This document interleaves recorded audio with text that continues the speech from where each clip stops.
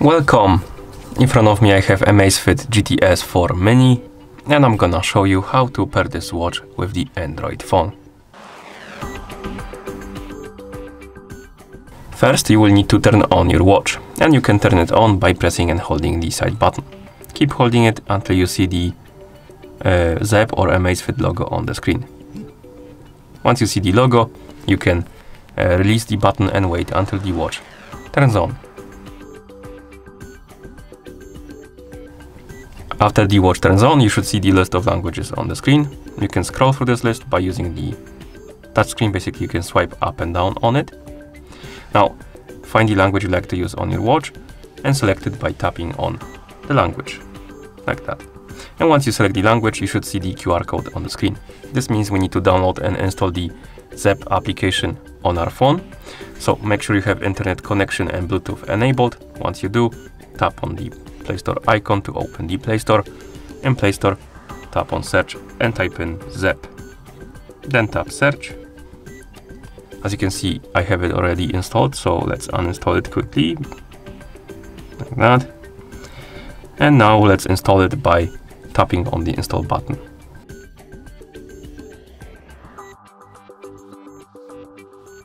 And after the application is done installing, you can tap on the open button to open it. After the application opens, you will need to log in into a Zepp account, or you can also use the third-party accounts right here. If you don't have an account, you can always sign up by tapping on sign up button.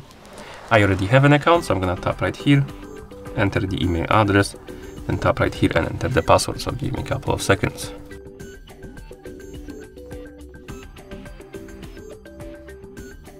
And then we can tap on the sign in button to log in.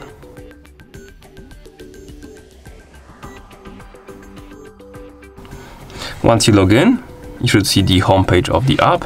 Now tap on the profile icon to open the profile page, and here we have this big add device button in the my device category. So let's tap on the add device button, select watch category, tap on got it and allow the permission, then tap on got it and allow the permission again. This will open the camera app.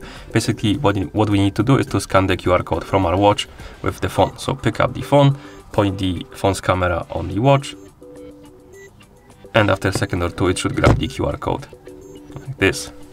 And once it scans QR code, it will start connecting the devices together.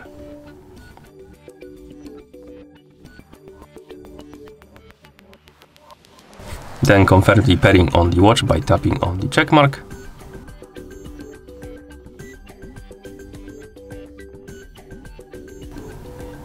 And here in the app, we can also synchronize the settings from the previous device and data from a previous device if you want to.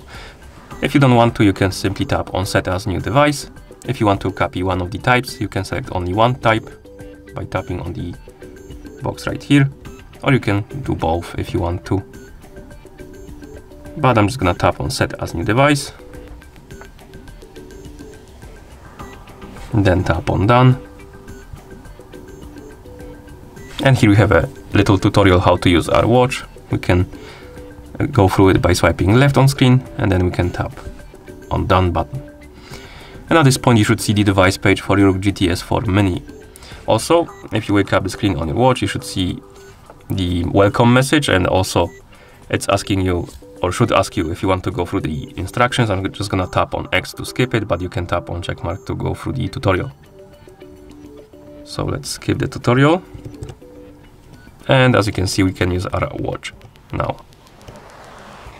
Okay, and that's how you pair this watch with the Android phone. Thank you for watching.